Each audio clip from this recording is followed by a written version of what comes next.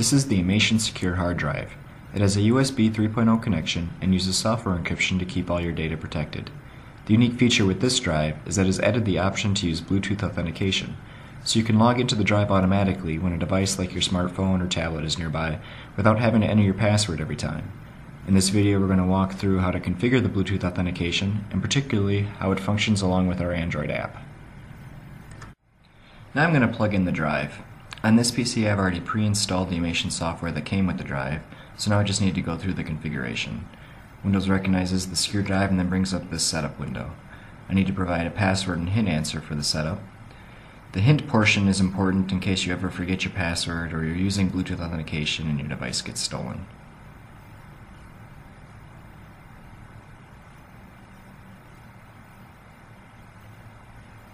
I'm going to choose to use Bluetooth authentication, then continue to the next step.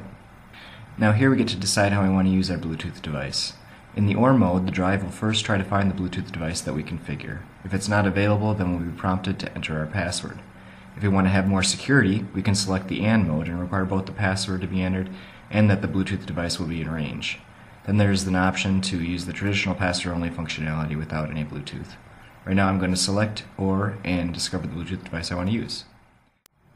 This window informs us of how to make our Bluetooth device discoverable. Since I'm using the Android app, I'm going to get my phone out now and follow those steps. I've already installed the app on my phone. You can search for it on the Google Play Store or use the link that we provide in the software. So let's get started and press Add Drive.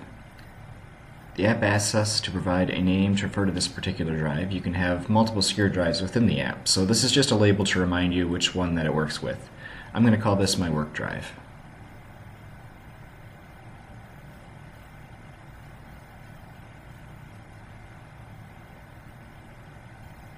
Next, I'm prompted that the app wants to make the phone Bluetooth discoverable for 120 seconds, so I'm going to say yes to continue.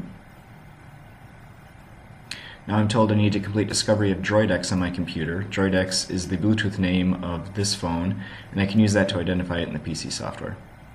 I hit OK, and I get this new drive shown in my list. You'll also see the Bluetooth logo up on top blinking, and this icon will stay blinking as long as the drive is available for setup.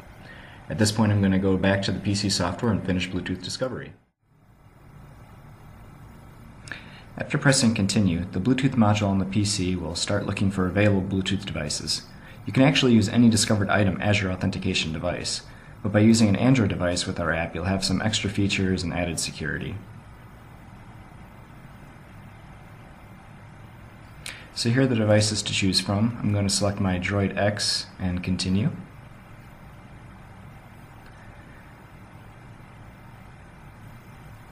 Now I can enter a helpful name to identify what device this is.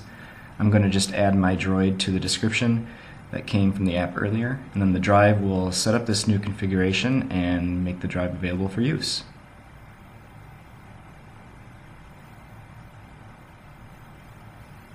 Now I'm just going to open the drive and put a couple pictures in there to show how easy the encryption works within the drag and drop abilities of Windows.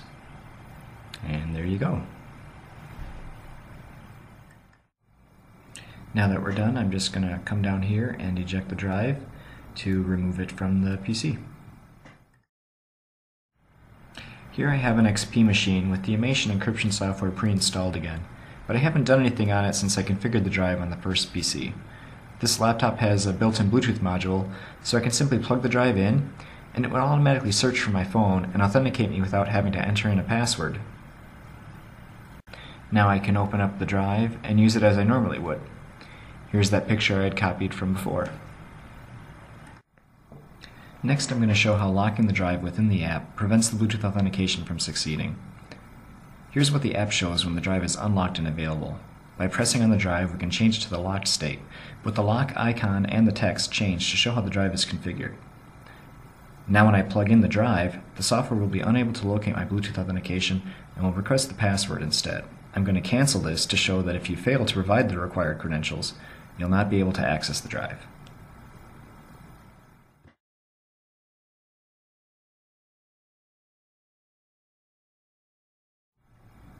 Now I'm going to demonstrate how to change your credentials on a drive that you have already configured.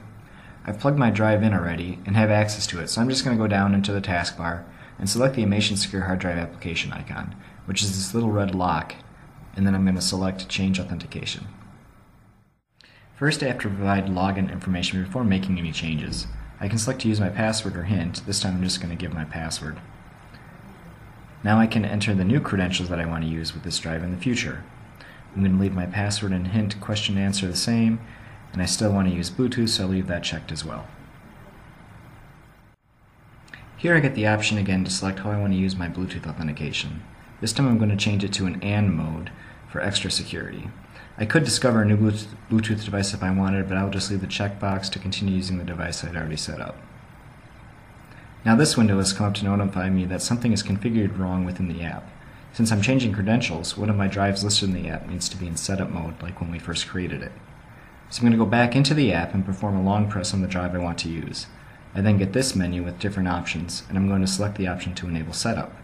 I have to again give permission to enable Bluetooth discovery, and then I can see from the blinking Bluetooth icon within the app that I'm back in setup mode and my phone is available to be used in the new configuration. So now I'll switch back to the PC software and press continue. The software will then grab the Bluetooth setup information and save these new credentials onto the drive. We can then test out this two-factor authentication style by ejecting the drive and then plugging it back in.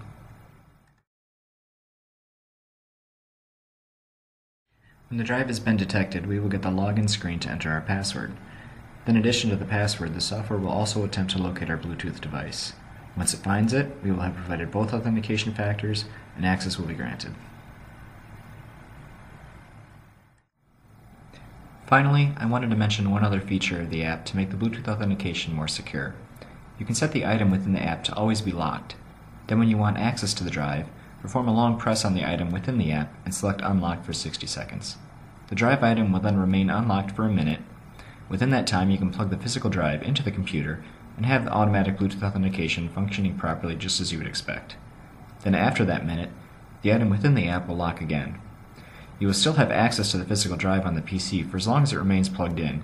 However, if someone were to steal it and try plugging it in even within range of your Bluetooth device, they would still not have access.